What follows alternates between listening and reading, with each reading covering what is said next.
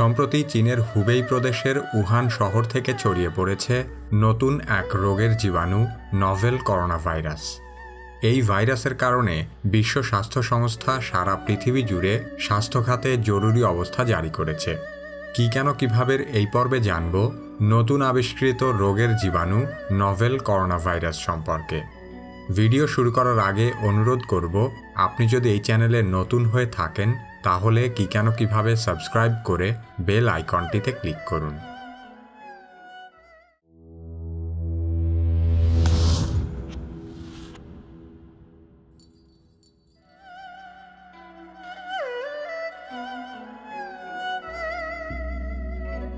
Corona virus শব্দটি Latin corona শব্দ থেকে নেওয়া হয়েছে, যার অর্থ মুকুট। কারণ বৈদ্যুতিক অণুবীক্ষণ যন্ত্রে ভাইরাসটি দেখতে অনেকটা মুকুটের মতো। 1960-এর দশকে মুরগির সংক্রামক ভাইরাস হিসেবে প্রথম করোনা ভাইরাস আবিষ্কৃত হয়। পরবর্তীতে মানুষের সাধারণ সর্দি কাশিতেও দুই ধরনের করোনা ভাইরাস পাওয়া যায়। মানুষের মধ্যে পাওয়া সেই ভাইরাস দুটি হিউম্যান করোনা ভাইরাস 229E এবং হিউম্যান করোনা ভাইরাস OC43 নামে নামকরণ করা হয়। এরপর 2003, 4, 5 ও 2012 সালে এই ভাইরাসটির আরও বেশ কিছু প্রজাতি দেখা যায়। সর্বশেষ 2019 সালের শেষের দিকে চীনে করোনা ভাইরাসের একটি নতুন জাত আবিষ্কৃত হয়। ভাইরাসের এই জাতটি এতটাই নতুন যে তখনও এর কোনো নামকরণ করা হয়নি, তাই একে বলা হয় নভেল করোনা ভাইরাস। তবে বিশ্ব স্বাস্থ্য সংস্থা ইতোমধ্যেই করোনা ভাইরাস পরিবারের এই নতুন সদস্যের নামকরণ করেছে 2019 NCOV নামে। নভেল করোনা ভাইরাস সহ এখনও পর্যন্ত মোট 7 প্রকারের করোনা ভাইরাস শনাক্ত করা গেছে, যা মানুষের শরীরে সংক্রমিত হতে পারে।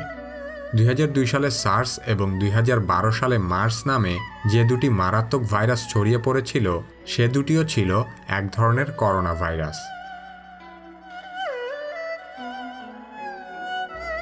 2019 সালের 31 ডিসেম্বর চীনের উহান শহরে করোনা ভাইরাসের এই নতুন প্রজাতির সংক্রমণ দেখা দেয়। 2020 সালের 31 জানুয়ারি পর্যন্ত মাত্র এক মাসের ব্যবধানে চীনসহ 12টি দেশের প্রায় 10,000-এরও বেশি লোক এই রোগে আক্রান্ত হয়েছে এবং তাদের মধ্যে প্রায় 2 শতাধিক মানুষ মৃত্যুবরণ করেছে। আক্রান্তদের সিংহভাগই চীনের নাগরিক এবং এখনও পর্যন্ত চীনের বাইরের কেউ এই রোগে মারা যায়নি। প্রাথমিকভাবে ধারণা করা হয়েছে যে উহান শহরের একটি সামুদ্রিক খাবারের বাজার থেকে সাপের মাধ্যমে এই ভাইরাসটি মানুষের শরীরে প্রবেশ করেছে। উহানের ওই বাজারে কুকুর, বিড়াল, ইঁদুর, বাদুড়, সাপ সহ নানা রকমের বন্যপ্রাণী খাবার হিসেবে বিক্রি করা হয়। প্রথম দিকে করোনা ভাইরাসে আক্রান্তদের অনেকেই ওই বাজারে গিয়েছিল বলে চিকিৎসকেরা ধারণা করেছেন ভাইরাসটি ওখান থেকেই ছড়াতে পারে। তবে ইসরায়েলের সামরিক গোয়েন্দা বাহিনীর এক সাবেক কর্মকর্তার দাবি, চীনের একটি জীবাণু অস্ত্রের কারখানা থেকে নতুন করোনা ভাইরাসটি ছড়িয়ে পড়েছে। ভাইরাস নিয়ে গবেষণার ক্ষেত্রে চীনের সবচেয়ে উন্নত প্রযুক্তির গবেষণাগারটি হচ্ছে Wuhan institute of virology.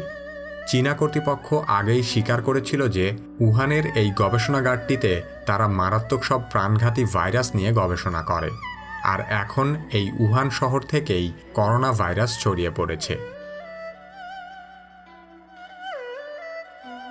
Corona ভাইরাসের লক্ষণগুলো অনেকটা নিউমোনিয়ার মতো। এই ভাইরাস মূলত শ্বাসতন্ত্রে সংক্রমণ ঘটায়। রোগের লক্ষণ শুরু হয় জ্বর দিয়ে, সেই সাথে সর্দি বা শুকনো কাশি, মাথা ব্যথা, গলা ব্যথা ও শরীর ব্যথা সহ শ্বাসকষ্টও দেখা দিতে পারে। চীনা বিশেষজ্ঞরা বলছেন, মানুষের দেহে করোনা ভাইরাস সংক্রমণের পর 1 থেকে 14 দিনের মধ্যে এর লক্ষণ দেখা দিতে পারে। তবে আক্রান্ত কোনো ব্যক্তির মধ্যে রোগের লক্ষণ প্রকাশের আগেও তার কাছ থেকে এই রোগের জীবাণু ছড়াতে পারে। সাধারণ ফ্লুর মতোই হাঁচি কাশির মাধ্যমে নভেল করোনা ভাইরাস ছড়িয়ে পড়ে। একেবারেই নতুন আবিষ্কৃত হওয়াতে এই মুহূর্তে এই রোগের কোনো নির্দিষ্ট ঔষধ বা চিকিৎসা নেই। শরীরের রোগ প্রতিরোধ ক্ষমতা ভালো হলে কিছুদিন পর সাধারণ সর্দি কাশির মতো এমনিতেই এই রোগ সেরে যেতে পারে। ডায়াবেটিস, কিডনি, হৃদযন্ত্র বা ফুসফুসের পুরনো রোগীদের ক্ষেত্রে মারাত্মক জটিলতা দেখা দেওয়ার আশঙ্কা রয়েছে। তবে নতুন এই করোনা ভাইরাস নিয়ে আতঙ্কিত হবার কিছু নেই, কারণ ভাইরাসটিকে যতটা মারাত্মক মনে করা হয়েছিল এটি ততটা নয়। ক্রমবর্ধমান করোনা ভাইরাস আক্রান্ত রোগীদেরকে পৃথক করে রাখতে চীনারা নতুন হাসপাতাল নির্মাণের কাজ হাতে নিয়েছে। ধারণা করা হচ্ছে মাত্র 1 সপ্তাহ থেকে 10 দিনের মধ্যে তারা বেশ কিছু নতুন হাসপাতাল তৈরি করে ফেলতে পারবে। এই ধরনের ভিডিও নিয়মিত দেখতে চাইলে কেন কিভাবে সাবস্ক্রাইব করুন। আমাদের পরবর্তী ভিডিও আপলোড হওয়ার সাথে সাথে দেখতে চাইলে সাবস্ক্রাইব বাটনের পাশে বেল আইকনটিতে ক্লিক করুন। এই ভিডিওটি ভালো লাগলে লাইক করুন, বন্ধুদের সাথে শেয়ার করুন। কেন কিভাবে ভিডিও আপনারা কোথা থেকে নিয়মিত দেখেন দয়া করে কমেন্টে লিখে জানান।